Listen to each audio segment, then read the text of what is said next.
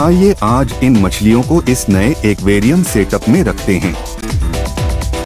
मैंने पहले ही इन्हें एक्लीमेट कर लिया है।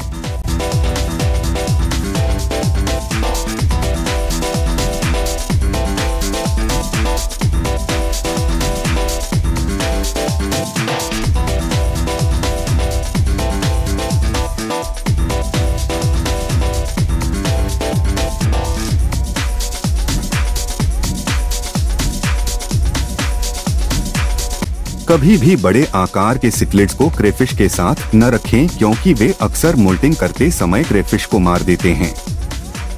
मैं इन्हें जल्दी ही दूसरे टैंक में डाल दूंगा।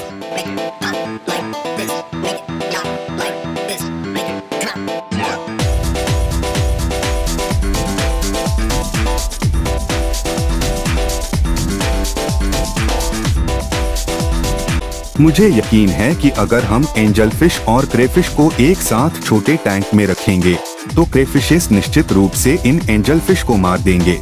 देखते हैं आगे क्या होता है।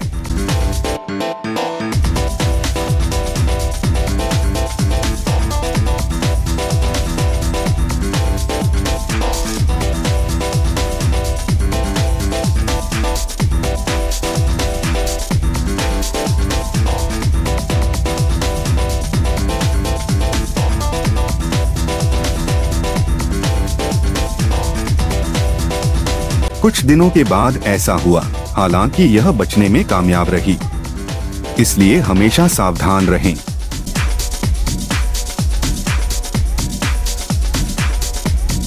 इसने प्लेको मछली की पूंछ को भी काट लिया है, लेकिन प्लेकोस हार्डी मछली हैं। ये निश्चित रूप से बच जाएगी।